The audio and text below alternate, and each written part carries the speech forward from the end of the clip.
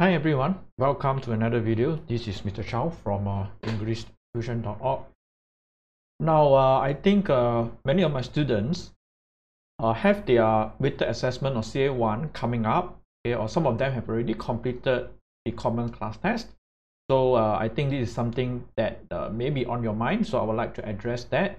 So I want to make a quick video, hopefully to give some tips on how to do well for the English weighted assessment, also known as common test going forward.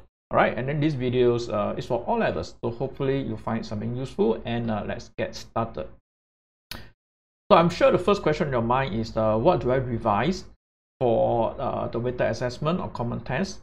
So I think the good news is most students already know what will be tested. Okay, so based on that, first of all, focus on what has been taught during the term, right?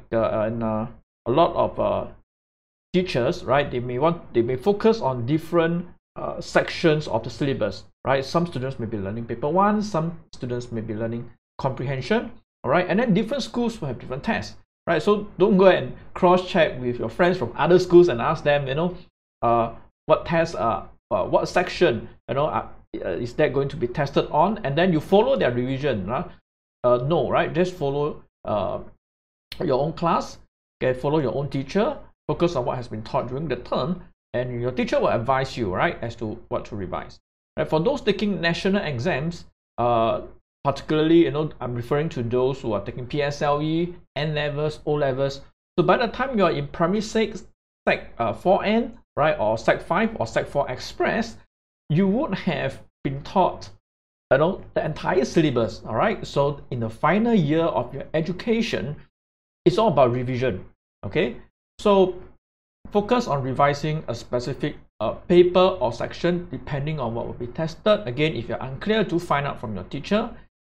And as part of your revision, do not think that your WA or CAs are unimportant, right? Because a lot of students, especially those taking national exams, right, they feel that class test WAs is not going to be factored into my national exam, right? Even the end of year examination would not matter after I finish my O levels. Some students think like that, right? So they forsake their prelims and only focus on studying right before the O levels or the PSLE, right? And I think this is a mistake, because the CA or the common test or the weighted assessment can actually be a part of your revision, and you want to use that to your advantage, right? So for example, they can be taken as part of the revision for your end of year exam, because the class test is only one particular segment, whereas the end of year exam, you will be tested on the full paper, right? So this is the perfect opportunity for you to focus on just one particular aspect of the paper, right? So if you feel that you've forgotten, certain techniques, certain approaches, certain words or phrases that are commonly used, this is the perfect opportunity for you to go back and revise, right?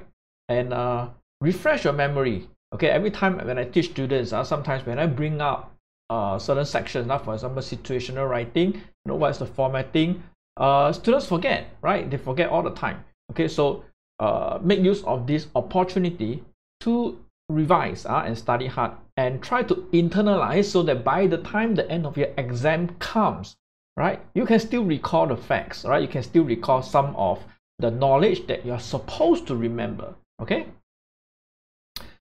so if you are able to press this advantage, so when you're revising for the end of your exam, you find that you have less work to do, right? You have less stress, okay, because you have been working hard throughout your entire year. You've been focusing on your WACA, and you've used that to your advantage. So for those who neglected the WACA, they find that they have an uphill battle to overcome, right? So this the huge amount of work, right, will put a lot of stress on them, right? And then they may not perform as well for the end of year exam. So try to use the WA, okay, and your common test, okay, as part of your revision, and so as to press the advantage. And then when it's time for you to take the year-end examination, you find that you have less work to do, and that's the the benefit of it. Okay, hopefully I can give you some tips, right, on how to do well for the upcoming test as well. Okay, of course, so these tips are actually quite cliche. If you have not already done so, you can use this as a checklist. Revise notes for the term. These have been given to you by your teachers over the course of the term. Revise notes given in previous years, so there may be some overlapping in the teaching. So you may have learned about certain techniques in, say, Sec 3, Sec 2, and now you're in Sec 4, right? Now is the time to just take out the notes, organize them, put them into the appropriate segments, right? So organizational skills is part of your study skills, right? And then it can help you to revise for that particular test, okay? So if you're attending tuition, like for my students, right, they have custom notes that are given to them.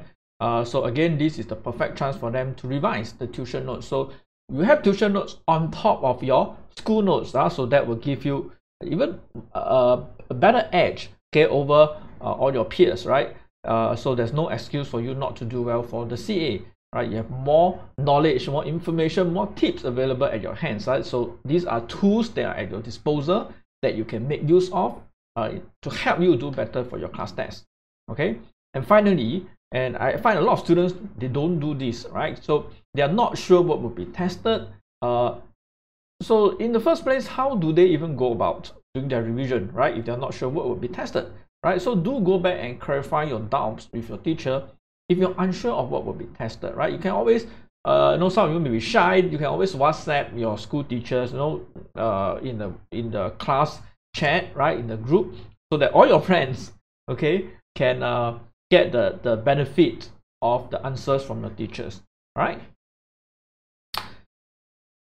Okay, so what happens if you do not do as well as expected for your WA and your class test? I understand that everybody wants to do well, right? But how should we respond if we don't do well for the class test? And it's quite common, right? We wanted to do well for essay, right, for example, okay, and then to do well means to get at least 20, 21, right? What happens if you end up getting just 18 or even worse, right, 15 or 16, which is a C grade instead of a B and above grade, okay? So how should we go about approaching the results? Now, first of all, spend time to figure out what went wrong, all right? So if you expected to get like 18, 19, and you felt you have done well enough, right, and you have given good enough reason for the teacher to award you the marks, but you end up getting a worse grade, 15 upon 30 or 16 upon 30, right? So what is it that you did not do to meet the teacher's expectations, right? For you to earn a grade that is lower than what you have expected, right? So it's your job to go and find out, right? Sometimes the feedback will tell you, sometimes you may be confused about the feedback, right? You really didn't know.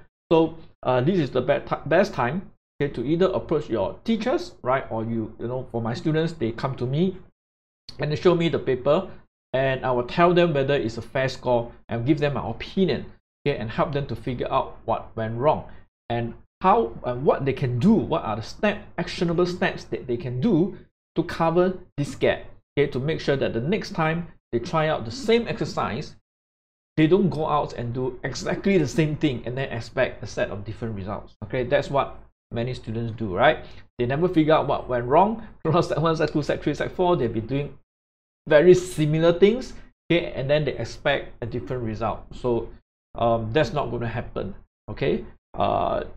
We need to figure out where are the areas, okay, for improvements, okay, and then we try to close that gap. So the next time you do it, it's going to be something different, okay? The next time you do it, it's going to be something better, okay? That is how you can expect better results going forward, right? Not doing the same thing over and over again, okay? Now, of course, you already know this. WACA typically has low weightage, for example, 10% per test, right? So you can easily catch up later by doing better for the midterms, okay, and for the end of year examination. So don't have to worry too much. Focus on the learning. Don't look so much. Don't take the results too hard. Don't focus too much on the results. Say, I didn't do well, I am bad. You take it personal. I'm very lousy at English. I will never. Then you beat yourself up, all right, just because you got a low grade. okay, but that's not going to help you going forward. Okay, focus on the learning, which is what is going to help you to avoid getting poor results down the road. Okay, so reflect on your own study approach, right? For example, is it due to a lack of revision, right? Some of the tips which I've just mentioned just now, right? Do you revise? Do you go through the checklist? Do you revise everything? Because if you have done nothing to revise, right, and you end up forgetting to use certain approaches, certain techniques, you did not respond well to the question, you forgot all about the common phrases that has been taught to you before. You forgot the sentence structures that you can use. You forgot about formal writing, informal writing. There are tons of things that you may have forgotten due to a lack of revision, right? So whose fault is that?